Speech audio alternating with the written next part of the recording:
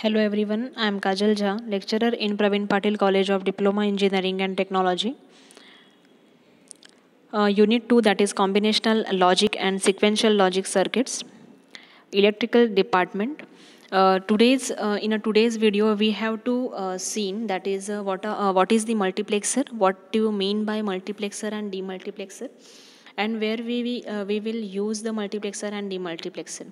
So now we see multiplexer and demultiplexer.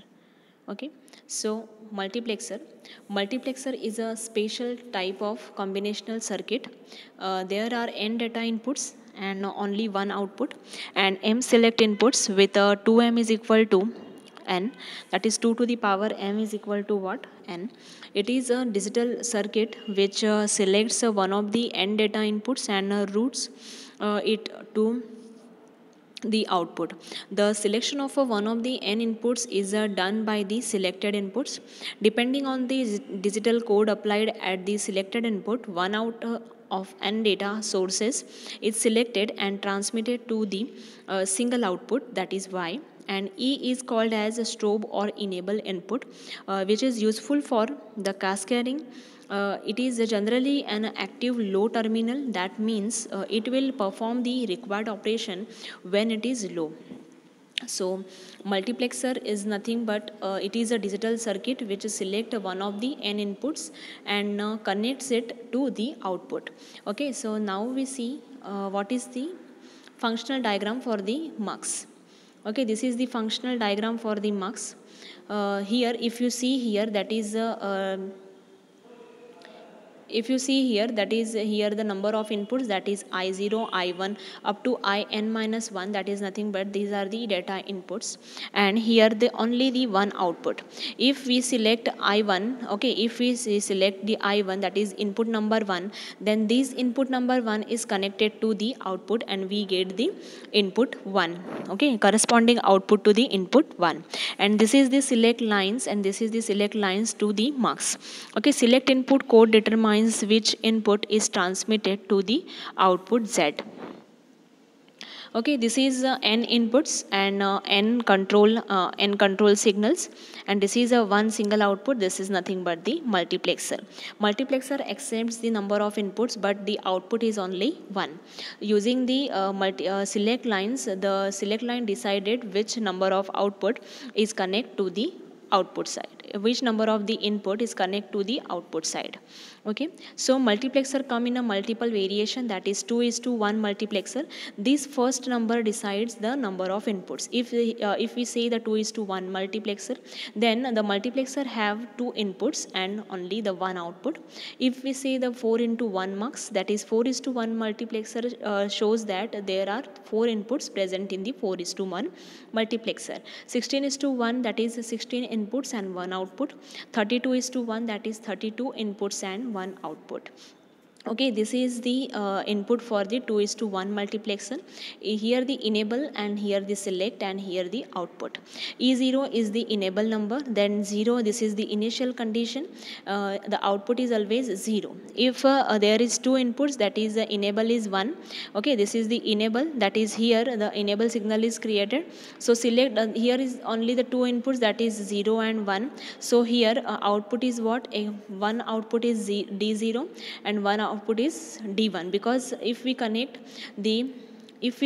this first line to the output, then we get D0, and if we connect the second line to the output, then we get D1 output. Okay, this is the truth table for the 2:1 mux. If you see here, this is the 2:1 mux table block diagram. Here the enable signal is given, here the one select line, because here two inputs are there, so one select line is present. So D1 and D0, if we the output is what, if S is equal to S is enable, then D1 is connected to this, so output is also D1. Okay, 1 is connected to this, then D1 is what, output is D1, and then D0 is connected to output, then output is D0. Then for 4:1 mux, if you see here, there is a 4 outputs, and here is the 2 selected lines, select lines. So select line S1 and S0. Here the select lines number is 2, so the combination is 4. So for 0 0 combination, we select I10 as an output. For 0 1 combination, we select 0 1 as an output. For 1 0 combination, we select I2 as an output, and for 1 1 combination, we select I3 as um, an output. Okay, you can write here I0 I1 I2 I3, or D1 D0 D0 D1 D2 D3, okay, as your choice. Then for 8:1 mux, there is a 8 enable inputs, 8 inputs, and here the enable signal, and there are 3 inputs, there are 3 select lines, because if the select lines is 3, then 2 to the power 3 is nothing but 8 inputs and 1 output. If we there are 3 select lines, so here S0 S1 and S2, so there is 8 combinations. So for 0 0 0, the select y is what, D0. For 0 0 0 1, y is equal to D1. For 0 1 0 is y is D2. For 0 1 1, y is D3. For 1 0 0, y is D4. For 1 0 1, y is D5. For 1 1 1 0, for 1 1 0, y is D6, and for 1 1 1, it is D7. This is nothing but the multiplexer types and its truth table. We have to just write on the y output, that is nothing but the input. Okay, for 0 0 0, it is I0. For 0 1, it is I1. For 1 0, it is I2, and for 1 1, it is I3. Okay. Then a demultiplexer, here we start the demultiplexer, and demultiplexer is opposite or reverse to the multiplexer. A demultiplexer performs the reverse operation of the multiplexer, that is, it receives only one input. Okay, it receives only one input and distribute it over the multiple outputs. Okay, over the multiple outputs. So it has only one input and n number of outputs and m select lines. At the time only one output line is selected by the select lines, and the input is transmitted to the selected output line. Okay, so this is the block functional diagram for the demux. If the data input, if you see here, data input is 1, and here the outputs are multiple. So here is a select line. If the data D0 is according to the select line, the input is connected to the any one of the output. Okay, the large arrow indicates one or more lines. The select inputs code determines to which output the data input will be transmitted. Okay, data input transmitted to only one of the outputs as determined by the selector lines. In other words, the demultiplexer takes one data input source and selectively and distributes it to 1 to n number of outputs. Okay, output channel. So this is nothing but demux block diagram, that is one input only and m single out m control signals here and n number of outputs here. Block diagram of 1:2 mux. If you see here, there are two variations in multiplexer. Here the one is constant for inputs because a multiplexer has only one input, and 2 4 16 32 decides or represents the number of outputs. Okay, 1:1 1:2 demultiplexer represents the one output, one input, two outputs, that is nothing but this. Okay, so enable is 0, then 1 1. Select line is only 1 because here two outputs are present. So for output 0 and 1, what is the output? That is here 0 0 and here 0 D in. Okay, here we select y1 for a 0 combination, and for 1 we select y0. Okay, if you see here 1 to 4 demux, that is here the 4 outputs. So S0 and S1 is 1, S0 and S1 are two select lines. So here the combination is 4 and enable line is here. Enable is given here, that is 1 1. So for a 0 0 D0 is 1, for 0 1 D1 is 1, for 1 0 D2 is 1, and for 1 1 D3 is 1.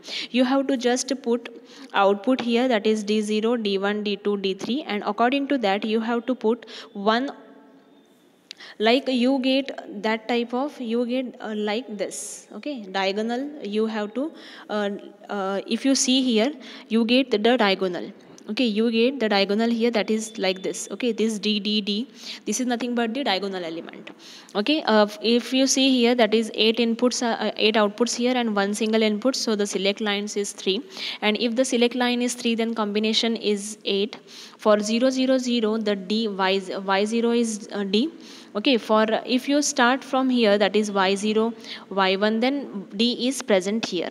Okay, 0 for 0 0, it is D0. Okay, this is nothing but, okay, wait, um, this is nothing but what it is. It represents what? 0, it represents 1, it represents 2, 3, 4, 5, 6 and 7. So for y0 column you have to write D, or you have to write 1 only. For 1, this is nothing but decimal 1, this is nothing but the decimal 1. So in a y1 you have to write 1 or D.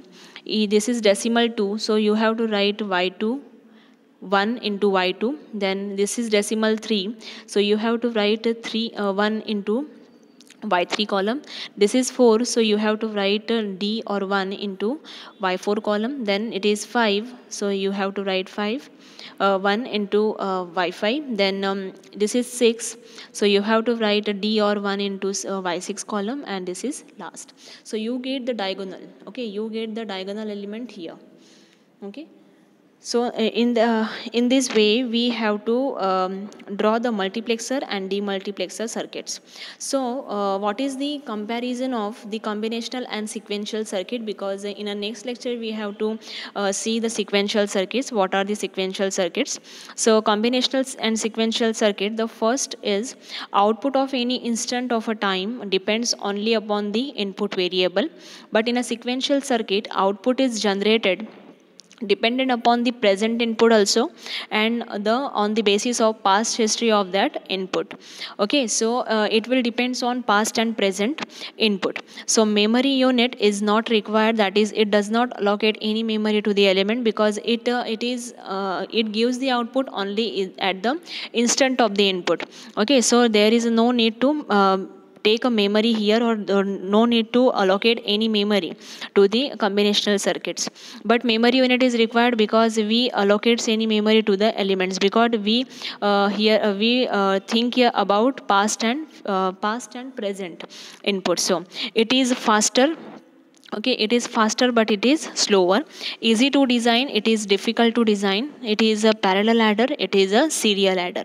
Okay, so example is what? Half adder, that is nothing but adder circuit, subtractor circuit.